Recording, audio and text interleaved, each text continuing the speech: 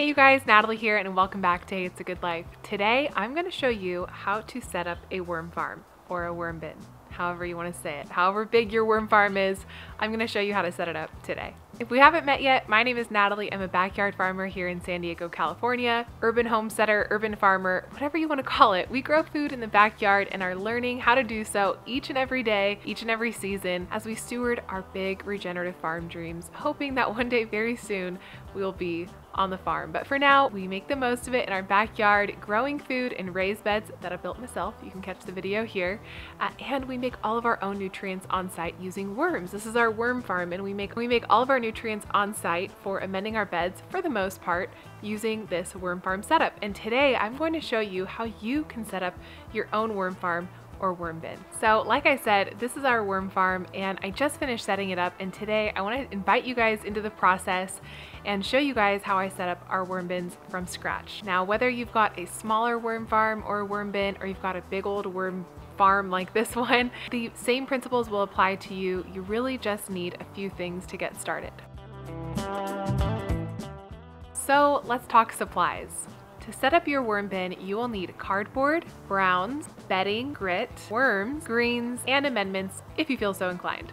You'll also need a bin and some water that is free of chemicals and chlorine. And I'll show you later on in the video which amendments I prefer to use for our worm farm that help boost production and minerals and all of that good stuff. If you're a worm nerd or you're a wannabe worm nerd, go ahead and hit the like button down below. And while you're there, might as well hit the subscribe and the bell as well. Just saying. Just saying.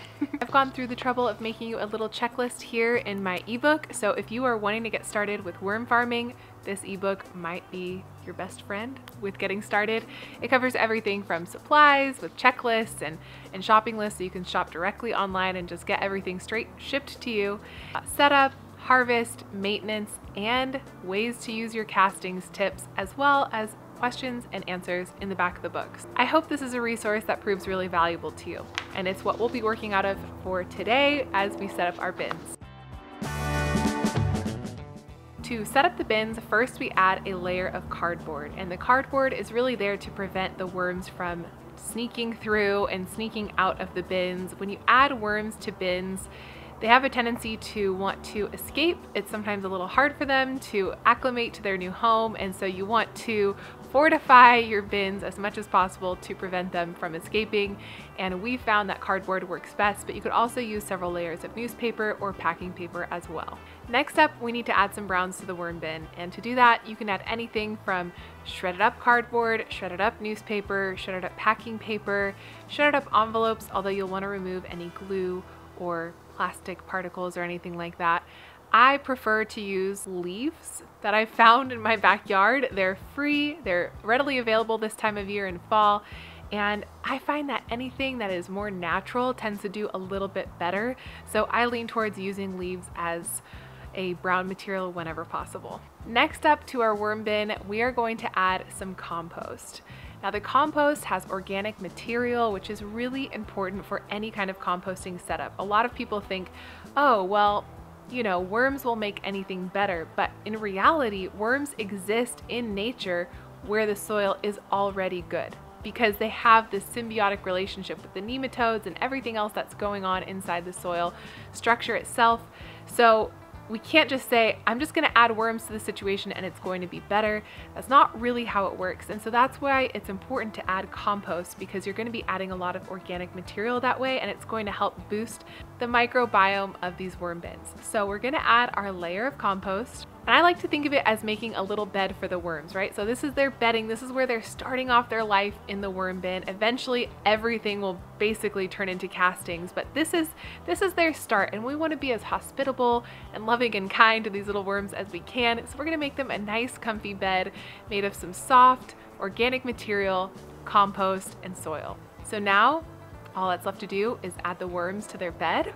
And then I like to include their grit here with them. And I'm adding grit in the form of coffee grinds, eggshells, and vermiculite. Grit is great for their digestion, which they need when they're first starting off in the bin.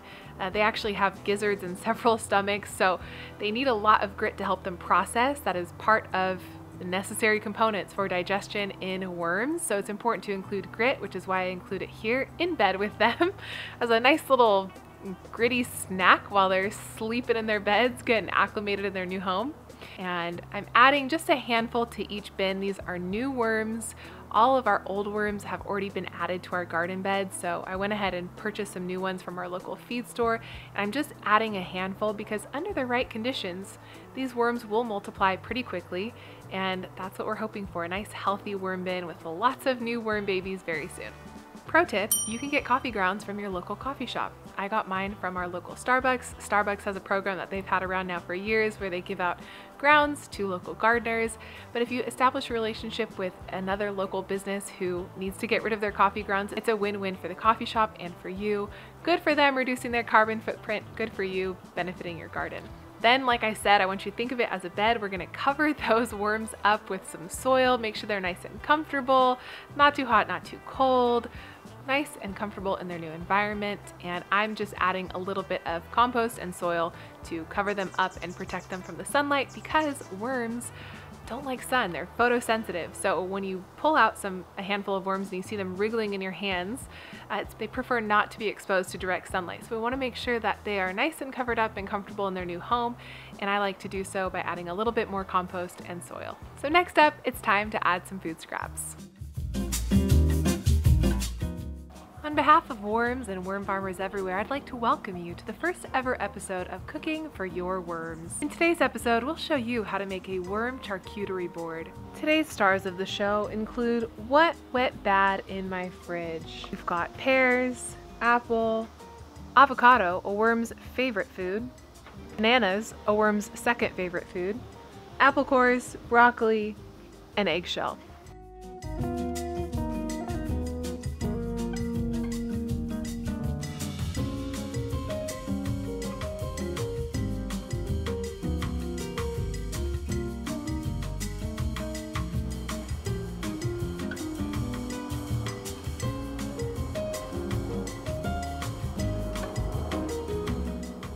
Because nothing says I love you worms like slightly rotten fruits and veggies and the smell of broccoli fart. Now here's some things that you should know about red wigglers and food scraps in a worm bin. First off, red wigglers are surface dwellers. That means that they're going to want to hang out towards the top of the worm bin. Unlike things like earthworms or European night crawlers, which are all other kinds of worms that you can find in the garden or use for composting. But for my purposes, I prefer to use red wigglers, and it's what I have linked down below. It's what I recommend for getting started. Would I love to experiment with European night crawlers one day? Yeah, maybe, but for now, red wigglers have worked really well for me. Keeping that in mind, that their nature is to stay towards the surface of the worm bins, it's important that we leave their food there for them so that that's where they want to hang out and eat. Contrary to popular belief, another thing you should know is that worms don't eat just food scraps. I definitely was under the impression that I could just give the worms all my food scraps in the beginning, and I was very wrong. Worms eat a lot more than just food scraps. They are actually going to consume pretty much everything that's in the bin that we're adding today. And eventually all of what you see will be broken down into worm castings. So it's important to know that don't overfeed your worms. We talk about it in the maintenance section of my worm book, but just a heads up to you, don't overfeed your worms. You actually don't want to add too many food scraps in the beginning because you can overwhelm the bin, you can invite fruit flies, you can invite rodents. So we're going to start very minimally here in the beginning with just a few food scraps, some of their favorites mentioned already in the Cooking for Your Worms section. They really love bananas, avocados, apple cores, things like that. After the better. Pears do really well as well. Happen to have some broccoli, so I'm adding that too. But again, you want to add these sparingly, especially if you're not starting off with a lot of worms. Another thing to keep in mind is that once your bin is established, you should be able to add more food because you'll have more worms. Another thing to keep in mind is you don't want to add too much food and invite your local pests and rodents. So it's important to not overfeed your bin in the beginning and cover it up, which is the next step. I always like to cover up the food with compost or soil or browns, just anything to kind of basically deter pests and fruit flies. And pro tip, if you are having fruit fly problems with your bin, it's probably too wet and you probably need more browns. And so I always recommend throw some browns on there, stop feeding, stop watering your bins, add some little fruit fly traps around your bin, and you should see a dramatic decrease in the issue with fruit flies. Speaking of moisture, as you've seen me do throughout this process, it's important to keep the bin moist. Not too moist, but in the beginning when you're getting it established, it's okay to have it on the wetter side of things and allow it to kind of air out as the week goes on. You can kind of eyeball it as time goes on. The goal is to have it about the consistency of a wrung out sponge. That is the eventual goal. So Goldilocks, right? Not too wet, not too dry, somewhere right in between. And on the note of moisture and water, like I was saying, you want to make sure that you're using water that's been filtered. We have an RV filter on our drip lines and hoses now to basically eradicate the issue of chlorine and pesticides and chemicals that are in city water. And that is it. I hope you guys enjoyed today's video all about how to set up a worm bin. And if you did, a really easy way to support us for free and show us the love is leave us a comment, hit that like button, subscribe if you haven't already, and do hit the bell as well so I actually show up in your feed when I post a video, which right now is about 3 times a week until our little one arrives. Thank you so much for joining us today. I am so enjoying getting to know you guys. It's been really fun seeing so many new faces here. Thank you so much for all the love and support, and I'll catch you in the next one. Bye!